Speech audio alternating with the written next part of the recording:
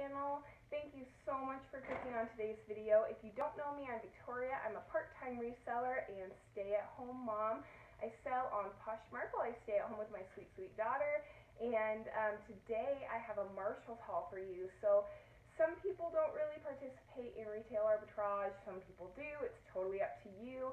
I've had pretty good experience with it, and like I've said in past videos, I have somewhat limited options in my town, but we do have a Ross and a Marshalls, and so it's a good way to get my hands on some higher end stuff.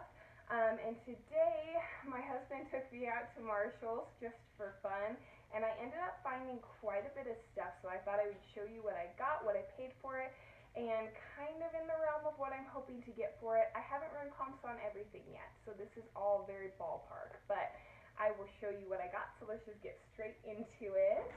The first thing I picked up, I didn't look up comps at all. The reason I picked it up was because it was yellow tag, and okay, they say yellow tag, so you can see here, this was $2.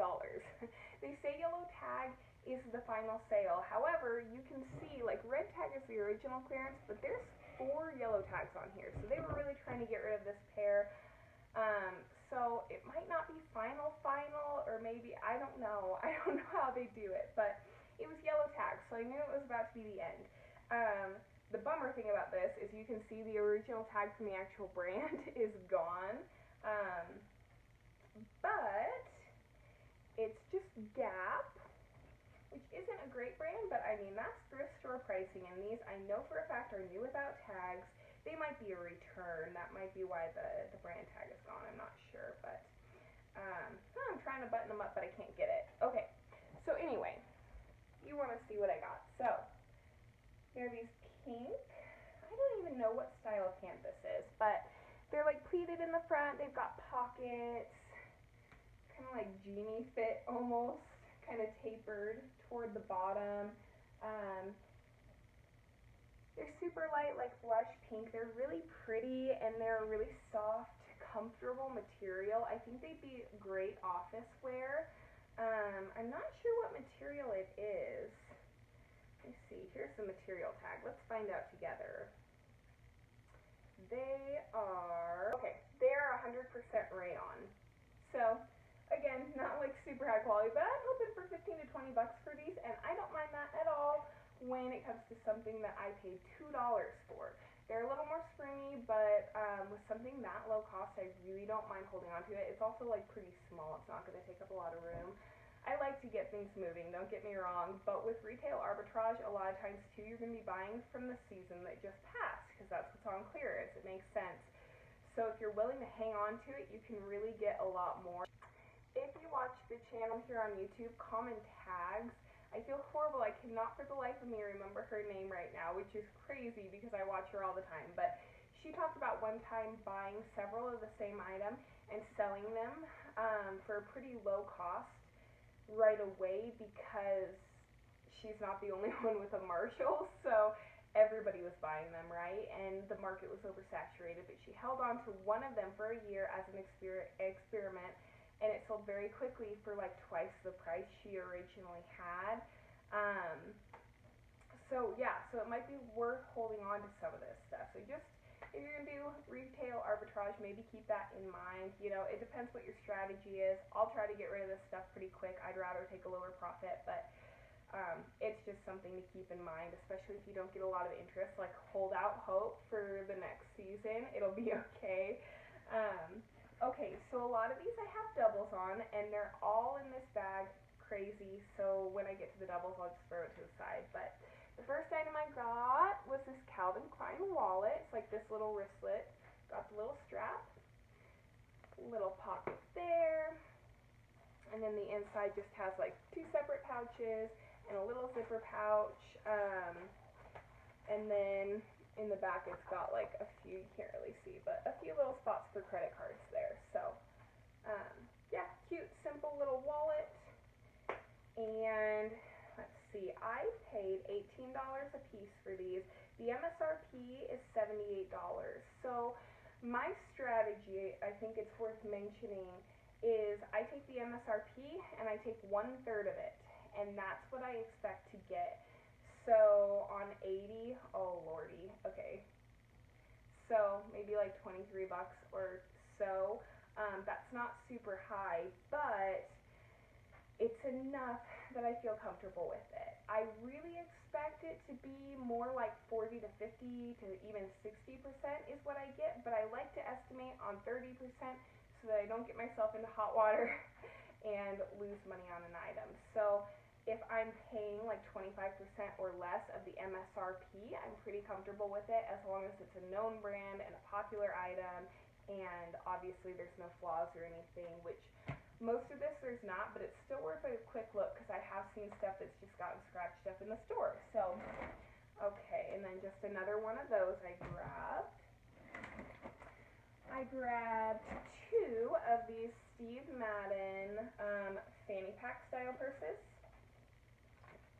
You see there, they're like this navy blue quilted. The MSRP on these is $68. And I've seen them on clearance several times. I think that they're not very popular, but I got it for $6, so I thought I'll grab a couple of those, even if they don't sell. That is $12 I'm out. That's not a big deal. So the next thing I grabbed was 2 more fanny packs. I got 2 of these guys. MSRP is $30. 2 of these fanny packs, $4 a piece.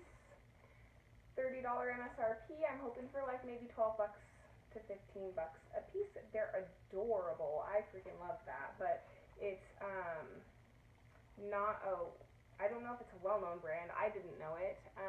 It's Mundy, and it didn't seem nearly as popular. So, all right. Okay, so the next item I grabbed, I have 2 of them in 2 different colors. I'm not even gonna attempt say this brand. I've actually sold it before, but I cannot pronounce that. So I have a silver and a black of this guy. It's this little charging pouch. You can see the inside is super cute, like little floral, and it's got just like a pocket, or it's like a wallet. It's got these pockets for your credit cards, and then this separate little pouch that's like a battery pack, and a little USB, micro USB, and put that on, and it's an iPhone charger. So it's a really cool little item. I mean, super neat. It's compatible with a bunch of different kinds of phones, so really great for like traveling and stuff. And I'm sure the USB is like, you can charge up that little battery pack. But anyway, so yeah, I got a silver and a black. MSRP is $60 on these. I paid $10 a piece, and I'm hoping to get like 20 to 25 a piece. This one I only got one because I could only find one. Michael Kors little kind of pouch wallet. Show you the inside here. Just got spots for your credit cards, a separate little pouch there. You've got your little care card in there. So it's pretty basic. I'm not sure how this one's going to do, to be perfectly honest with you. But the other stuff was, this is Michael Kors. All this Michael Kors is Michael Kors, which I think is a little lower end, but it's still very nice stuff. So MSRP was $98. I got it for $26, and we'll see how it does. I'm hoping for 50, maybe 40, maybe 30, and I'll barely make my money back. Maybe I'll end up returning it to the store. I'm not sure, so I'll keep you posted. But it's super cute, really nice, and very soft leather. Okay, finally I grabbed 2 of the same bag in 2 different colors. It was the last 2 they had. These are full-size Michael Kors purses. And they're kind of like, I think this is called like a bucket bag. I don't know if I'm using that term improperly though, so tell me in the comments below if I am. But little zipper pocket, pocket, and MSRP on these was $248.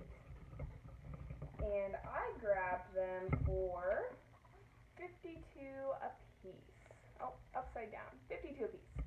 So am hoping for about $100 a piece for these. I'm hoping they'll be a pretty good return, and that's still a great deal for the buyer. I mean, it's less than half the MSRP. So grabbed that, and then I grabbed the same deal in black, and cute little dangle. Yeah, that's everything I grabbed. So I spent quite a bit of money. I'm hoping my returns will be good. Maybe I'll keep you updated a little bit with how it all does. I think it's a little more intimidating for people because it's such a large investment to do retail arbitrage, but sorry, I keep checking on my daughter down on the floor. I think it's well worth it. I've had a really good experience with it. That's not to say I've done a ton, and that's not to say that it couldn't go bad in the future. So I will let you know. Anyway, I hope you found this video helpful or at least entertaining. If you've got anything to say, please leave it in the comments down below. If you can teach me stuff, please teach me stuff. I love to hear it. I love to learn from you guys. So leave me a thumbs up if you liked it. Subscribe down below if you would like to see more content like this. And I will be back soon with another video. Thank you so much for watching.